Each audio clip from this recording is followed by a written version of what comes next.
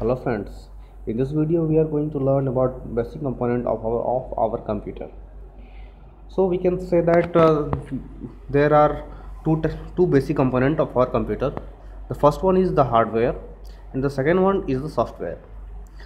So hardware is all further divided into three parts. The first one is input unit. The unit which help us to feed the data into our computer is known as input unit. For example, our keyboard, mouse, scanner, barcode reader, all are the example of our input unit, yeah, or input device. The second one is output unit. So output unit is the unit which help us to produce result from our computer, either in soft copy or in hard copy, is known as output unit. The example of the output devices are monitor, speaker, printer, pen drive, etc. All are the example of our output unit. And the last one is CPU. CPU is known as central processing unit and also known as heart of the computer. We can say that without any software our computer can't start up. And CPU is now further divided into three parts. The first one is ALU.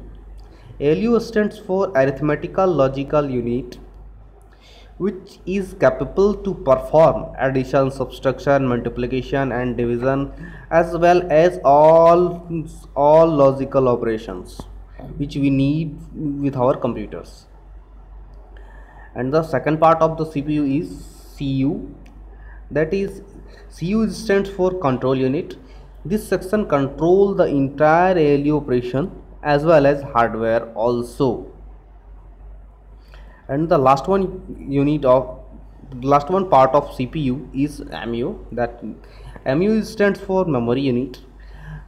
The memory or storage section of the computer consists of the device used to store the data information which will be used during computation. So we can say that MU is the unit which will provide computer to place his data, to store the data, and to manipulation on or some operations like arithmetical operation, logical operation on this data. And the last component of our computer is software. So software is a code or collection or information instruction to perform a specific task is known as software.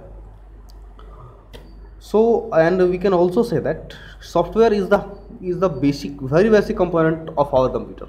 If there is no software is available with us, then our computer is not even start up.